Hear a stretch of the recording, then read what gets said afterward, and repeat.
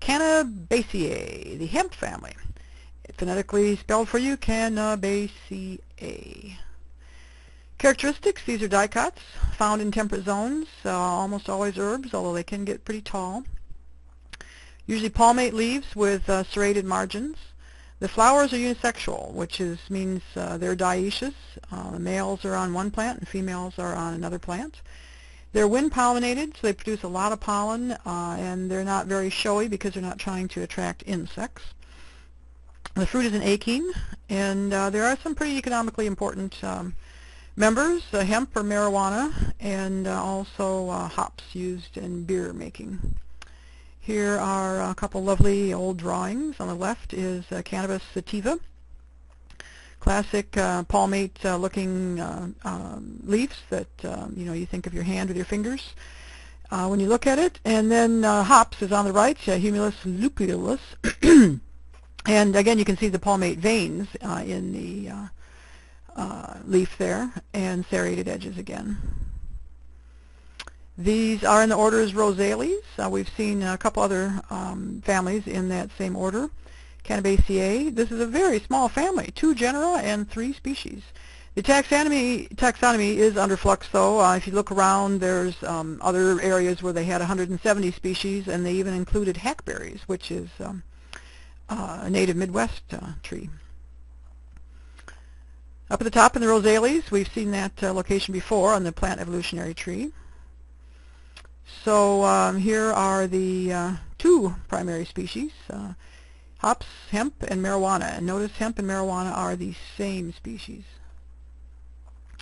Quotes about the Cannabaceae. I thought I might find something interesting for you, but all I can say is there's a lot of quotes about the Cannabaceae on the internet, and claiming that everybody from Nixon to George Washington was a fan of marijuana. And which leads me to say, when you're looking around on the internet or any place else in the universe, keep an open mind, but not so open that your brains fall out.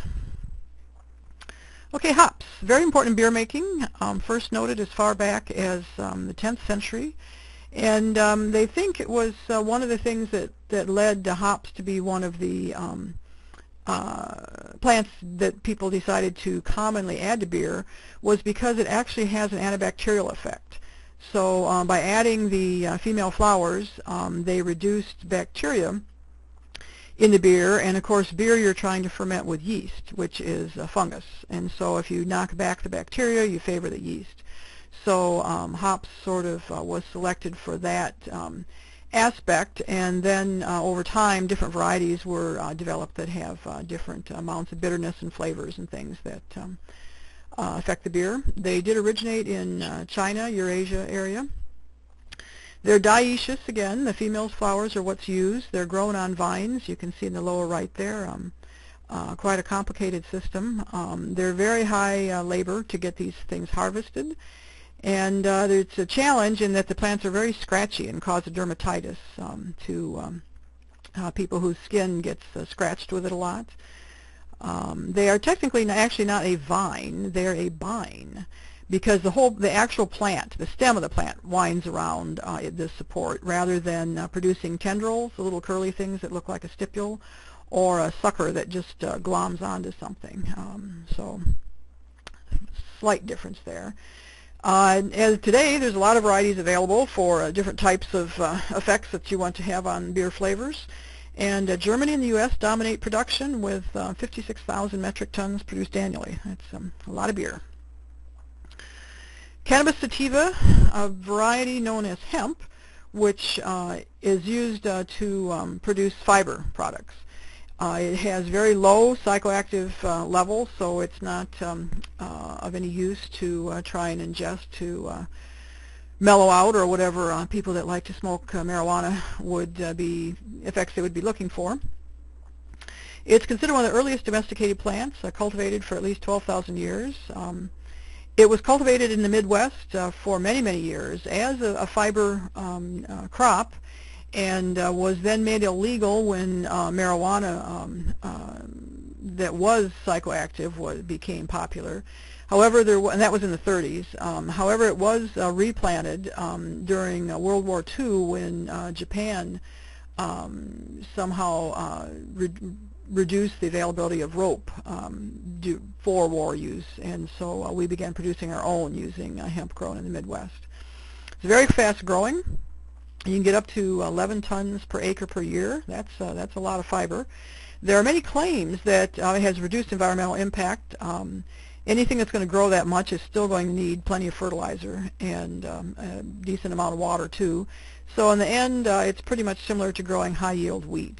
It's used to produce clothing, like you can see in the picture there, and even that bag. It's a very sturdy fiber, so useful for that type of product. It's also produces oil that's used in some settings. It's used as birdseed, and there even is a product called hempcrete that is used in building. Several products related to building for insulation and used as a renewable insulation. At the end of the presentation here, there's a link you can follow to find out more about hempcrete products. The same species, Cannabis sativa, is used as marijuana. We've seen this before where the same species can have dramatically different varieties, and you know, like with the Brassicaceae, the little original brassica that is used to make everything from, has now produces everything from kohlrabi to cabbage, and dramatically different. Same case here. Obviously, very complicated issue with marijuana. It's been estimated that it's actually the the #1 cash crop, $36 billion passing hands, which exceeds the combined value of corn and wheat.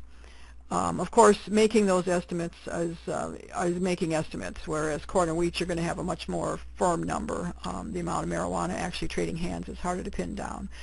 So the bottom line is it's much more complicated than that, and much is in flux with some legalization occurring in some states just in the last year or so. Invasive species, there is a humulus species, Humulus japonica, sold as Japanese hops. It's attractive decorative species. However, it's quite invasive. It's invasive in Iowa. We have problems with it right in Greenwood Park, right around the pond. It has the same scratchiness as the hops that are used in beer, and so it makes hand eradication very, very difficult because you just get this of massive irritation where it scratches the skin. You can see the gentleman standing in front of a large stand of it there.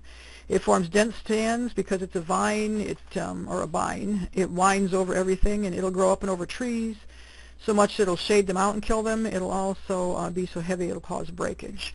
Very rapid growth rate and high production rate. Many, many, many seeds produced per vine, sort of the standard invasive species behavior. Iowa natives? None. Just the non-native hops and the ditchweed hemp that grows in all our ditches. When hackberries were included in this genus, or in this family, there was, that's a great native species, but it's no longer considered Cannabaceae. Toxicity, one of those dose makes the poison kind of things once again. The active compound in Cannabis sativa is delta-9 tetrahydrocannabinol. There's a drawing at the bottom for you in case you want to see what it looks like. That's just one of the cannabinoids in cannabis. There are many, many others. It's probably the dominant one. And interestingly, it's been discovered that these mimic naturally occurring endocannabinoids that occur in humans. And that's probably why it's useful for chemotherapy patients, in that it reduces pain reduction and nausea by binding to receptors that are set up for endocannabinoids. Recreational use is beyond the scope of this discussion. It causes a range of personality shifts that vary with the dosage, the user, and the amount of repetition.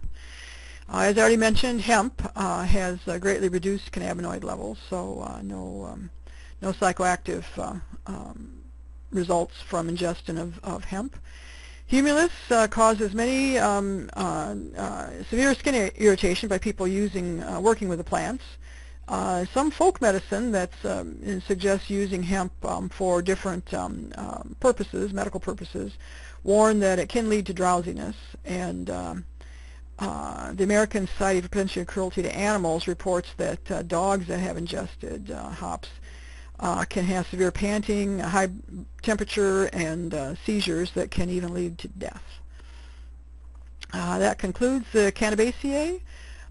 You can see quite a bit more on Wikipedia pages. There's an interesting report there about the amount of energy used by indoor pot growing facilities where pot has been made legal for medical purposes. It's often grown indoors, and one report said that more electricity was used for indoor marijuana production because they need really high intensity lights than all of the solar energy captured in the United States. Again, that's one of those difficult to actually assess items. And then information on invasive Japanese hops and control is the bottom link there. That concludes the Cannabaceae.